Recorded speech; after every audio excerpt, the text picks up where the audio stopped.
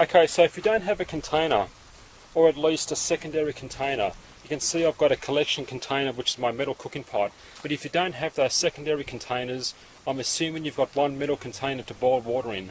You're going to make what I call an elevated cloth filter.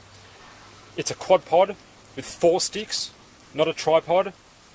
And you can put more cloth here if you want. You can put 1, 2, 3, 4, as many as you want, different layers. But I'm just assuming I've got my famous tea towel. There's one cloth tied up on the 4 stakes. Keep your 4 stakes close together. You want to make a sock, a tube configuration the best you can for the cloth material. All you've got is really a small space to put your filter medium into. Very haphazard, but we've got no container. It's just a tea towel folded once to try to make a square shape.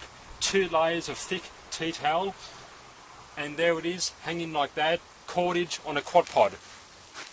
And I'll try to give you some more angles of that.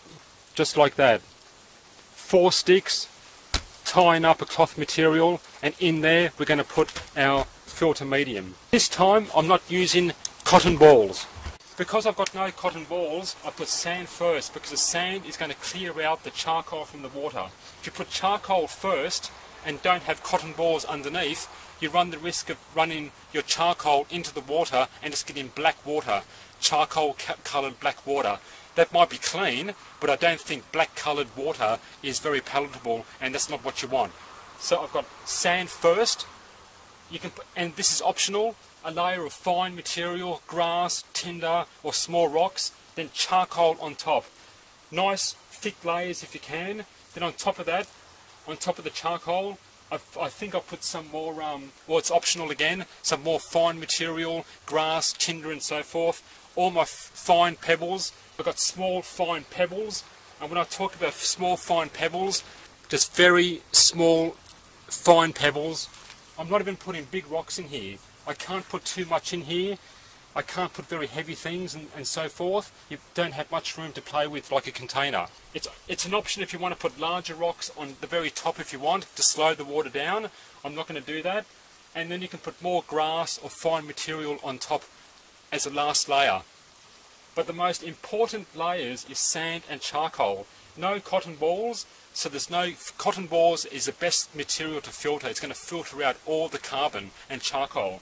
It's not very thick, nowhere near as handy as a container. I'm using blue metal this time. I think that foam in my previous videos came from the blue metal. I'm not too sure. If anyone knows about blue metal and whether it produces like a foam or like detergent or something, let me know. And again, I've collected water. Thick sediment-laden water from the pond, like that. And this time I'm not even going to keep it control. From previous videos you can see really that's what it is, a really thick black sort of colour. That's the result I got from my bamboo container. Still coloured, but most of the small particles have been filtered out. It's mainly microscopic particles which you really can't filter out in the field. If you can get cleaner water than that in the field, I'll be very surprised. It is a colour, but I can boil that and drink that no worries at all. Compared to the really thick sediment-laden water, you can see the big difference. And that's all been shown in previous videos. And I will put some more, just some fine straw-like material that I picked up from the garden, just on top to slow the water down.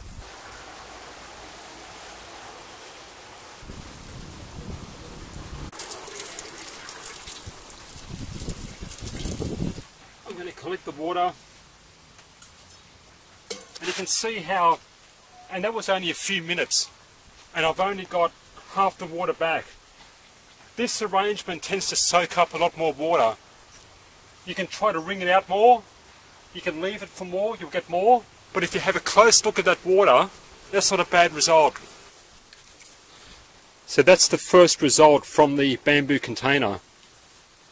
It's still coloured, but all that sedimentation, and you saw how thick that black milkshake was.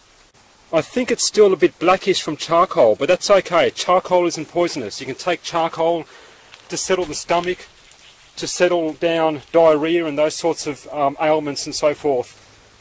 And you can buy charcoal tablets as a treatment for diarrhea and so forth. So charcoal isn't a poison. Too much might be no good. I'm no expert in how much charcoal you can have before it becomes poisonous, but I don't think that's a bad result from that really thick black milkshake. I think I'm never going to get the light properly to see it. On the camera it's never the same as in real life, but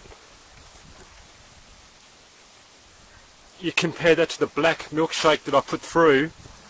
You can put it through a second time perhaps. That's only one time, don't forget. And that, you know, I call that not too bad. Now if you think it's a bad result, let me know. And you saw what I put through was all the sedimentation in the pond was mixed up, thick black milkshake, the same as in previous videos when I retested the video retesting the water filter. That's video 5 I think it is. And that, as far as I'm concerned, I can boil and drink. It's only one time through, and don't forget the result here was 2 times through the bamboo container. I think that's a pretty good result from that thick black milkshake, just using my elevated cloth filter, just like that, on a quad pod. I hope you found it interesting. Thanks for watching, and I'll see you next time. Any questions, let me know.